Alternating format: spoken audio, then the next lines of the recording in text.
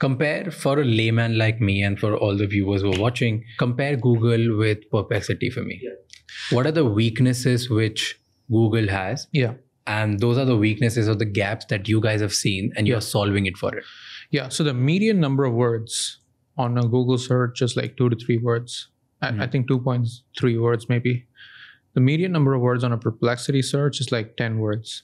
So people on Google, like if you actually go to trends.google.com and look at the top one, not the rising ones, the top ones are always like single word searches: Amazon, Instagram, Reddit, TikTok, weather, score, cricket. It's like single word searches. And that tells you what people are mostly doing. They're just navigating the web.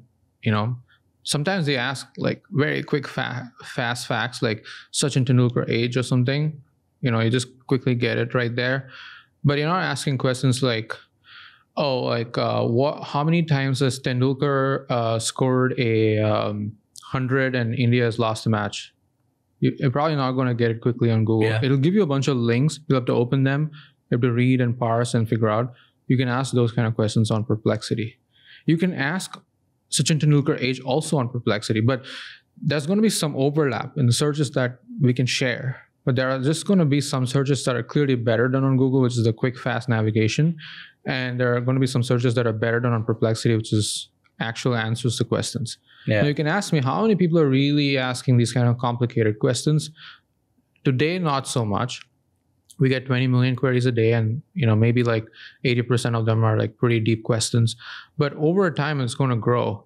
You're not just going to ask those kind of weird esoteric questions. You're going to ask things like, how do I fix my, how do I renew my Aadhaar card? I'm actually outside the US, or like my passport tore, and like I'm stuck in this country. What do I do? Like these are the kind of questions that are going to like grow. Yeah. And I think you're not going to go to Google to that for 2 reasons. One is Google was never like meant for that. It's ingrained in you is not that user habit yet. So that muscle memory is not something that we're competing with. So we can actually like be the product, go to product for that.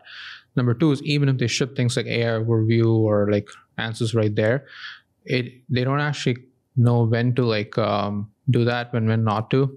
And it becomes a, like a kitchen sink of so many different UIs in one search page, which really frustrates the user. And it actually competes with their ad business and like revenue traffic, right? So that's where I think we have a clear opportunity. And this category of searches is going to grow exponentially in the next 5 to 10 years. And we won't be the only person to capture that market. I think ChatGPT will also compete, even though ChatGPT started off as a writing tool. They're also like going more towards these kind of prompts. And Gemini will also be a player in this, but it's going to be a pretty interesting new market that's emerging. Yeah. So without even knowing about this, you're right. I use Perplexity for this only, and it's so subconscious that I use it for XYZ reason, because probably the first time I asked question, it showed me the kind of answers which made me ask more deeper questions. Yeah. So I would really go on Google and be like, hey, Sachin Tendulkar's age, or how much this person's spending, or whatever, like some random, very easy one word kind of answer. Yeah. And then I would go on Perplexity and be like, okay, what's a specific core message of this person in this speech in this year? Right. And then this is the specificity I go to, and then I get an answer. Yeah. By the way, I would say just, like for the correctness of it, both sides will do what the other side is doing. Like we'll try to get even faster at like quick, fast facts, like Sachin Tendulkar's age, or how much did India spend on transportation, those kind of like things, and make the experience better for you so that you don't have to go somewhere else for those questions. Like why even the user burden of deciding when to use what tool? Yeah. And at the same time, Google will also try to get better at like, pull-ups that require multiple hops of reasoning. So both things are going to happen. And that's why it's interesting moment for the user, like, of like who's going to deliver the best orchestrated product. is it the one that's starting from answers, or is it the one that already has links and these one box answers?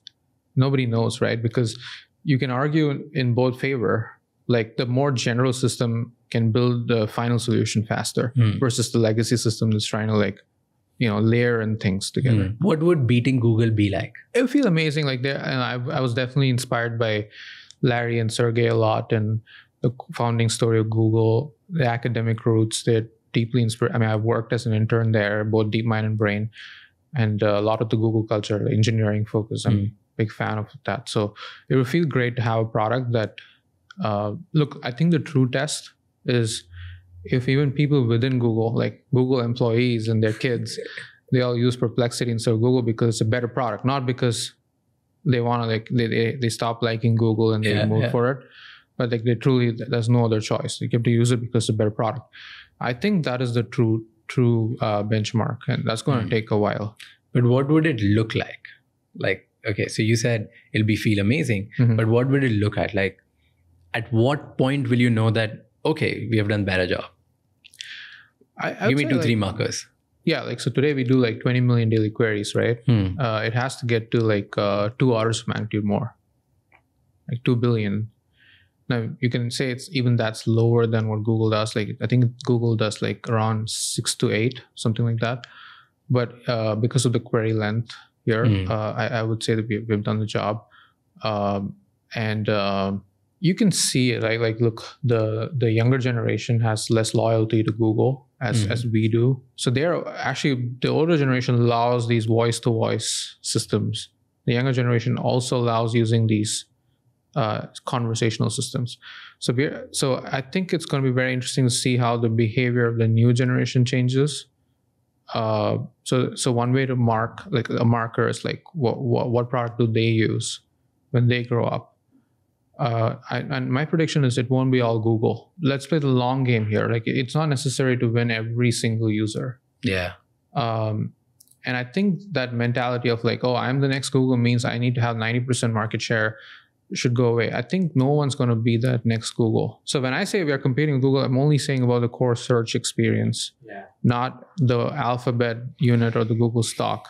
So a lot of people like use this, criticism for us saying like, oh, like, look at this competitor, but then Google stock keeps going up. Okay, listen, like they have like so many other businesses, and I'm not saying the stock's going to go down ever. Like it's a safe investment to make. They have Waymo, they have like so many new businesses that are coming up, DeepMind, AlphaFold, like quantum chips. So it's a great company, but the core search product for the first time ever in like 2 decades is clearly under threat. If it was not under threat, they wouldn't be doing like Gemini and AI overview, right?